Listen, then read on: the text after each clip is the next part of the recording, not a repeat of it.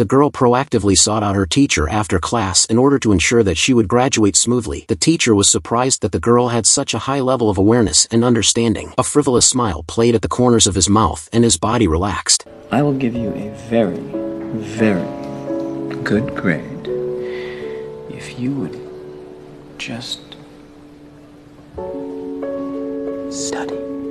The girl never expected that the teacher would be able to refuse such tempting conditions. But before long, David was taken away by the police on charges of abusing his position to violate students. Everyone thought he would protest, but to everyone's surprise he acted as if he had anticipated it all along. What exactly happened? This movie is recommended for cautious viewing by all audiences due to its mind-boggling twists that will leave you feeling terrified and disturbed to the point of suffocation. The story begins with a magazine publisher who suddenly receives a call from a death row inmate David offering them an opportunity to interview him for a fee of $500,000 on the condition that a female journalist of his choice, Xiao Mei, conducts the interview. Xiao Mei finds the request ridiculous, but to her surprise her boss readily agrees, as David's case has always been shrouded in mystery and has never been reported on. The boss believes that the scoop is well worth the price. However, what the boss never anticipated was that this decision would propel the magazine to instant fame. Soon Xiao Mei obtains the necessary information. David had once been a professor at a prestigious university. He was first imprisoned for raping his female student, and while in prison he reformed and admitted to the murder of his longtime friend Kong Si in a heinous and brutal manner. This incident had sparked widespread concern in society at that time. However, David did not deny the charges, and he was eventually sentenced to death. On the 5th day before the execution, David suddenly recanted his confession, claiming that he was innocent. Xiao Mei believed that David was simply grasping at straws. The chain of evidence at the time was very complete, with fingerprints and bodily fluids all pointing to David. However, her colleague disagreed. As a university professor, David would not have made such a rudimentary mistake. At that moment they could never have imagined that the final truth would shock the entire nation. Soon they met with David. Xiao Mei was perplexed as to why he had chosen her specifically. Because you do take things to your grave.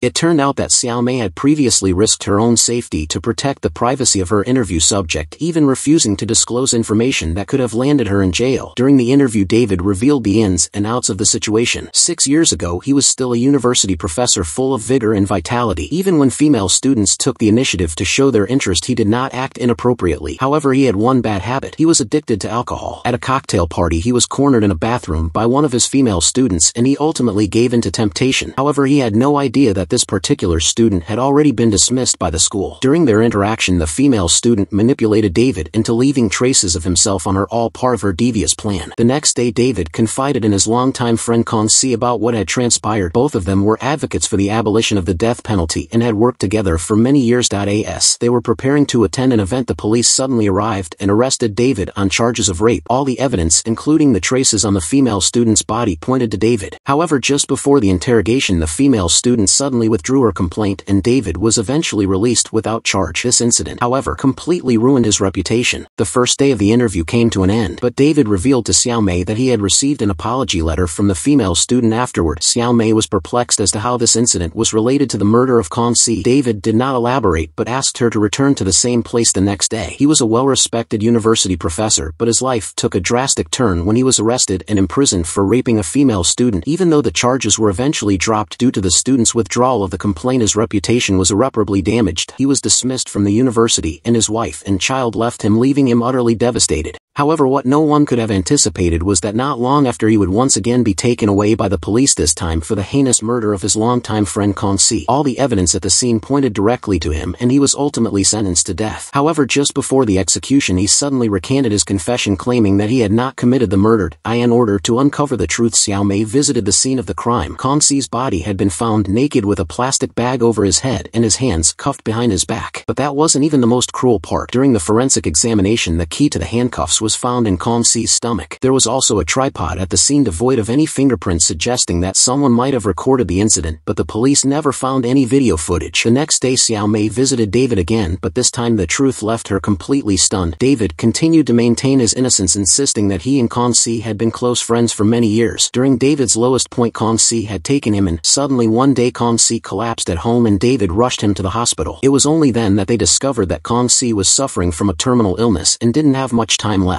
Furthermore, it was discovered through further investigation that David could have avoided the death sentence, but he intentionally hired an inexpensive lawyer, and the severity of the circumstances ultimately led to his death sentence. The case became even more perplexing. What was David's motive for doing all this? As Xiao Mei returned to her hotel puzzled, she discovered a videotape hanging in her room. Upon playing it, she was shocked to find footage of Consi's death, a process that was extremely distressing to witness. The feeling of helplessly watching someone die was suffocating. But who had sent the videotape? Just then Xiao Mei suddenly recalled that during their investigation over the past 2 days she had frequently spotted a pickup truck following them. As they prepared to hand over the videotape to the lawyer, the pickup truck suddenly appeared behind their car. Upon realizing that Xiao Mei had spotted him, the driver immediately fled the scene. However, after viewing the videotape, the lawyer informed them that it could not be used as evidence as it was clearly edited and did not prove David's innocence. Only the unedited complete video could potentially help their case. Just as Xiao Mei was about to leave, she suddenly spotted the pickup truck driver nearby, so she immediately asked her colleague to tail him. Meanwhile, Xiao Mei went to the prison to question David, hoping to learn the driver's identity, but to her dismay her assistant lost track of the driver. The man's name was Wright, and he was also a volunteer advocate for the abolition of the death penalty. Additionally, he had been a pursuer of Consi. Upon hearing this, Xiao Mei couldn't help but suspect that the closeness between Consi and Wright might have bred resentment. However, David refuted this idea, suggesting that Xiao Mei would need to find out the reason herself. To simulate the murder scene, he sealed his mouth with tape and put a plastic bag over his head, making sure to seal it tightly with more tape to prevent air leakage. He then handcuffed his hands behind his back and lay on the ground. As time passed, the oxygen inside the plastic bag quickly ran out, and he writhed in agony. Fortunately, his colleague intervened just in time to save him. Throughout the ordeal, he kept repeating the same sentence over and over again. Xiao Mei finally understood. Consi had handcuffed her hands behind her back to prevent her from tearing off the plastic bag and swallowing the key, thus cutting off any chance of escape. Consi had gone to such lengths to abolish the death penalty. Having learned of her terminal illness, she immediately decided to use her own death as a means to prove that the death penalty had loopholes. David was merely a scapegoat in her plan. If this was indeed the case, the complete video would surely be made public after David's death, and the person responsible for releasing it would undoubtedly be Wright. Today was the day of David's execution, and they had only 2 hours left. They secretly located Wright's home and had a colleague lure him out, allowing Xiao Mei to sneak into the room. Fortunately, she found the videotape, which provided a detailed record of the entire process. Indeed, Kong Si's death was a suicide, and Wright had been her accomplice. Just then Xiao Mei's colleague appeared, but Wright had suddenly disappeared. They knew they had to leave immediately. Unbeknownst to them, Wright was watching from a distance, as if he had intentionally let them escape. With only 30 minutes left until David's execution, they had to make the videotape public in order to help the innocent man. Unfortunately, the weather seemed to be against them, as Xiao Mei's car suddenly broke down. With no other options, she ran to the execution site, only to find it in complete chaos, with proponents and opponents of the death penalty gathered together. Just as Xiao Mei arrived at the scene, the officials announced that the execution had been carried out. Xiao Mei collapsed in pain, knowing that she had come so close to saving an innocent life. Just when everyone thought it was over, Xiao Mei made the video public, causing a nationwide sensation. The mayor shifted the blame to Wright and ordered a nationwide manhunt, expressing the belief that the death penalty was necessary. Ironically, this move only served to galvanize more people, and the movement to abolish the death penalty gained even more momentum. By this time, Wright had already stolen the $500,000 from the newspaper agency, but instead of keeping it for himself, he gave all the money to David's wife. It was only when he opened the box that he realized he had misjudged David from the very beginning. Soon after, Xiao Mei received a parcel containing a letter that stated it held the key to her peace of mind. Xiao Mei tore open the doll and found another videotape inside, which again showed Consi's suicide. What she didn't expect was that David also appeared in the footage. It turned out that she too had been a participant in the event, and they had willingly used themselves as pawns in the quest to abolish the death penalty. Whether the death penalty was abolished or not no longer mattered, just as David had said at the beginning, and this final videotape was meant to free Xiao Mei from living with guilt. They had anticipated everything, and that was the story of David's life.